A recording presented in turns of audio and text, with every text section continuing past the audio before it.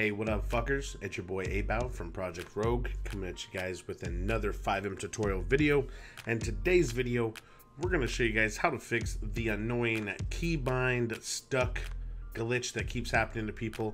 If you have been in a Fivem server or Project Rogue yourself, and for some reason your radio stops working, or your third eye stops working with the left alt, and it just does not seem to want to stick to the keybind, or you're just here to learn how to clear your cache and maybe reset some of your Fivem data, this video is for you guys. If you guys do like the video, please give it a big thumbs up, drop a comment in the comment section below, let me know it helped, and without further ado, let's get right into the video.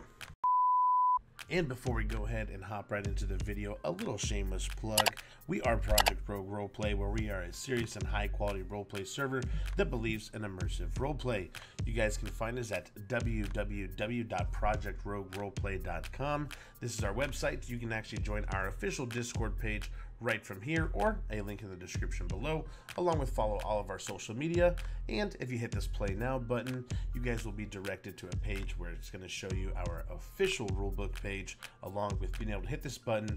And if you guys go ahead and hit that button, it should launch Fivem and connect right to projectrogueplay.com. So guys, thank you guys so much for watching the video, and let's go ahead and hop into the actual content that you guys came here for.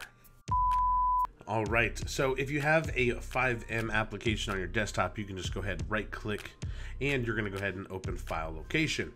From there, you're just gonna go ahead and open up your Fivem application data. Now let's say that you guys don't have it on your desktop. You guys can simply just type in Fivem in your Windows key, right click, and say open file location. From there, we're gonna go ahead and right click Fivem again, open file location. We're then gonna open up Fivem application data, and we're in the same folder. So really quick, if you guys find this citizenfx.ini, go ahead and delete that. Then from there, go ahead and take this complete data folder and delete that. And we're going to take crashes and delete that. Now, I'm going to come to my desktop. I'm going to go ahead and empty my recycling bin. Super easy stuff. Then what I want to do is I'm going to hit Windows R. It should pull up this run. You're then going to type in %appdata%. From there, hit OK. Then it should have you in your app data and roaming folder. From the roaming folder, you're just going to find CitizenFX and go ahead and delete that as well.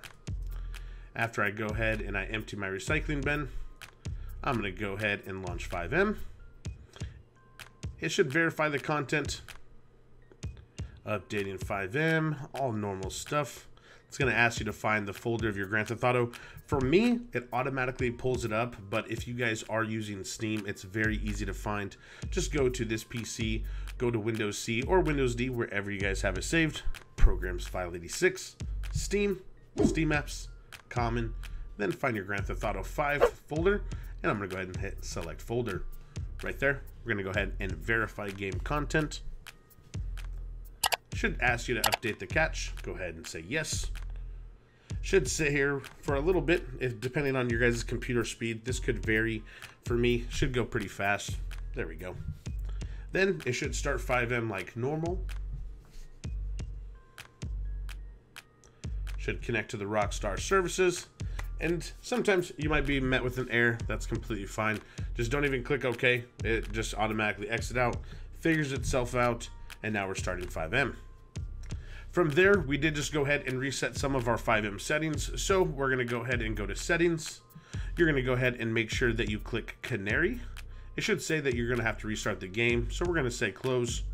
Make sure that you go ahead and fix UI lag with high GPU usage, but may cause reliability issues. Go ahead and just click that box. Go ahead and say fix hitches at high frame rates.